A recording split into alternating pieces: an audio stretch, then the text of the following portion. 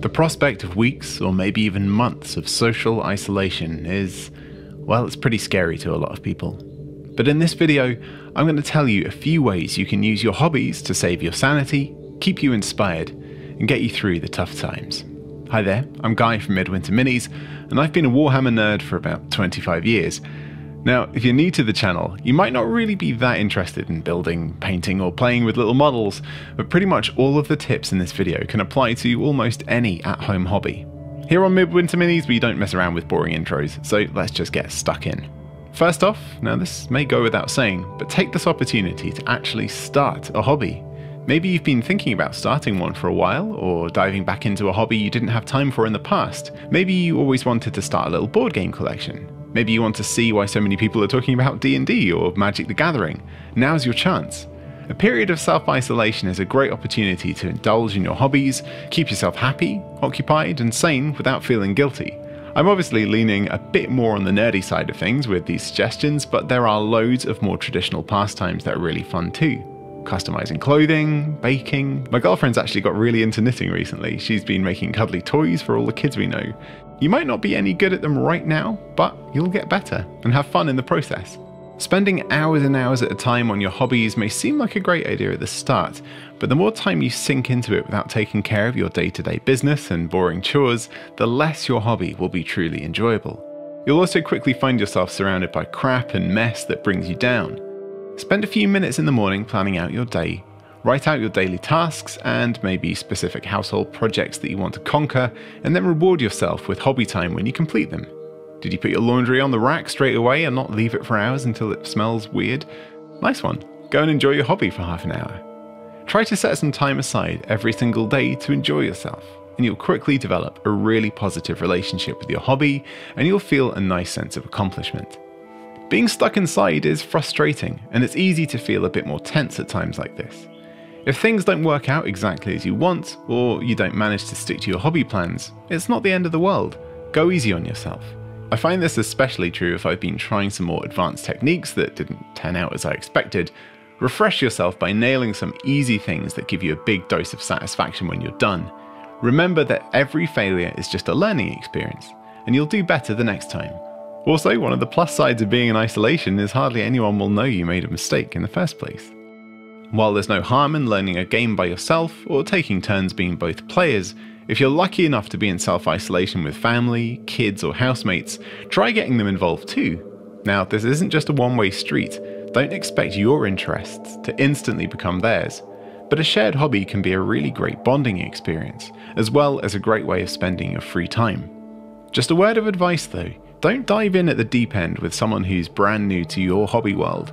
Don't push too hard or be overly competitive. Ease people in with some nice beginner-friendly projects or games, and don't forget to get involved in their interests too. Well, if they want you to, obviously. One of the more boring downsides of the current situation is that recycling uplifts in our area have been suspended. Now, if you weren't a massive hobby nerd, you might be thinking, oh no, I'm going to have to put all this easily recyclable stuff in the landfill bin. How terrible for the environment. Well, thanks to your newfound hobby superpowers, you're not just saving lives by staying inside, you're also helping the planet out by using rubbish in your scale modelling projects.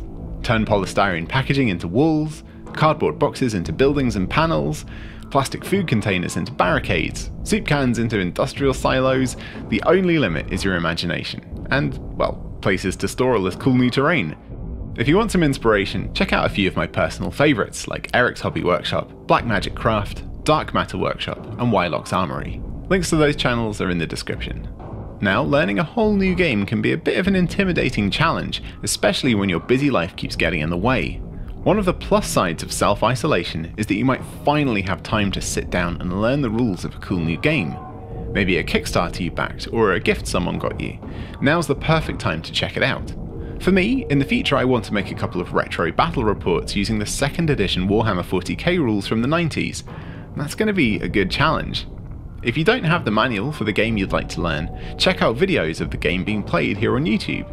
You'll usually be able to find some how-tos, let's plays, and tutorials for most game systems.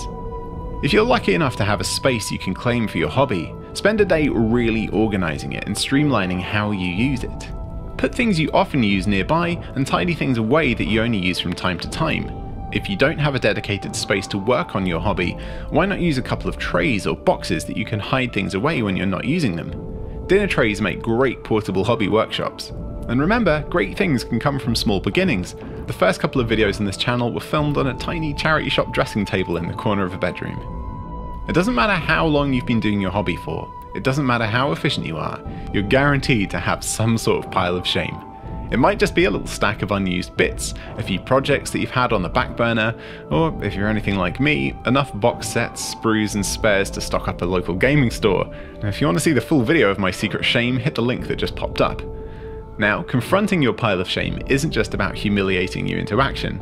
It is about that a little bit, let's be honest, but it's also a chance for you to really decide if you actually need some of the stuff, or want it at all. You might actually be tempted to sell some of it off on eBay. I mean, you can pretend you won't buy more with the proceeds, but hey, we're taking baby steps here. Now, if you don't have a huge backlog of stuff to complete, a great way of using your downtime is by planning out projects you can pick up once things start getting back to normal. You might find that even the hobby stores that are able to ship their orders out will start running out of stock soon. So start making army lists, designing your campaigns, plan out colour schemes, and you'll know exactly what you need when this weird situation blows over. Engage your brain while doing your hobby. Listen to something while you make or paint stuff. Audiobooks and podcasts are great, but music is also amazing to help your concentration, especially this fantastic Midwinter Minis album. Wow, isn't it beautiful? Link in the description. Finally, self-isolation doesn't have to mean loneliness. There are awesome communities out there for practically any hobby you can think of, whether it's on Facebook, Instagram, Reddit, or even here on YouTube. Show off your stuff, get feedback, help other people, and be part of the community. Also, if you have friends you usually hobby with, find an online game you both enjoy, and stay in the habit of having a regular game night. So there we go, a few ideas of how not to only survive self-isolation, but thrive in it. And hopefully you can develop great habits, stay sane, and come out the other side of this as a hobby grandmaster. Thanks for watching. If you like this video, please check out some of our others, and I'll catch you next time. Bye for now.